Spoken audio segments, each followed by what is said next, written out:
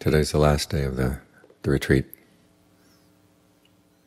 Tomorrow you're going home. The important thing is don't go home before you go home.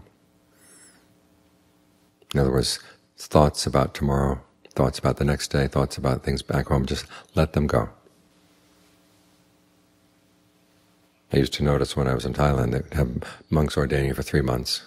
The first month they were still just settling in. The second month was the one where they actually were practicing. Then the third month was the one they were thinking about when they would go home. That's in terms of months. Here we are in days, 3 days. First day is just settling in. Second day you actually got to meditate. So make sure the third day is a good day for meditation too. Tell yourself you don't know. You might not even survive today. That big earthquake they keep threatening might happen. The sala might fall down and crush everybody. It could happen.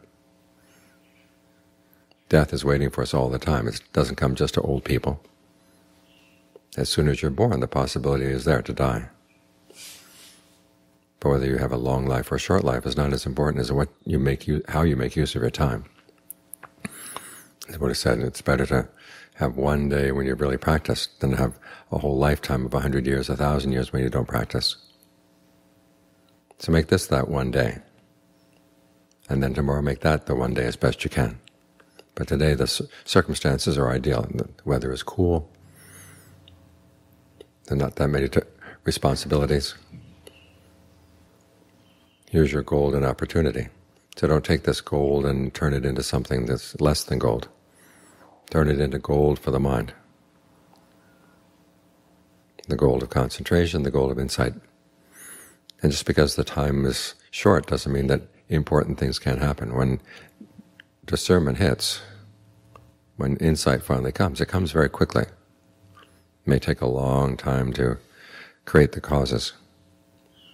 Once the causes are in the right place, then the insights are immediate, sharp, penetrating.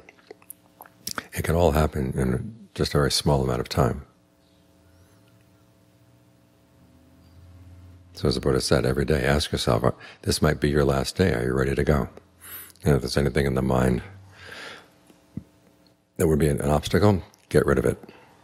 Anything that needs to be developed, well, here's your opportunity with this breath, develop it as best you can.